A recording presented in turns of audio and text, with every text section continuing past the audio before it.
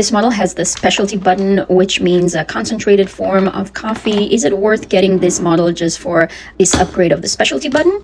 I think this option is a game changer. This doesn't make it an espresso machine, but still it's the diverse option to add this very intense coffee, which usually you don't get with the American coffee maker. It's really nice to have.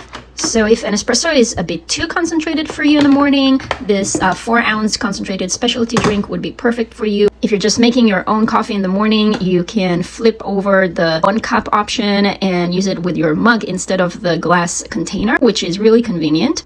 I only use 2 scoops of coffee because it's just for 1 cup that I'm making. This Ninja machine makes it so easy and one-button coffee making. If you're exploring other Ninja models or single-serve coffee makers, this one has it all and performs really well. From a single cup to a full pot and even milk-based drinks, you can use the frother that's attached. It's got you covered. I also really like having the removable container for water. Makes it easier to clean and also to fill up. I hope you decide to give this Ninja coffee maker a try.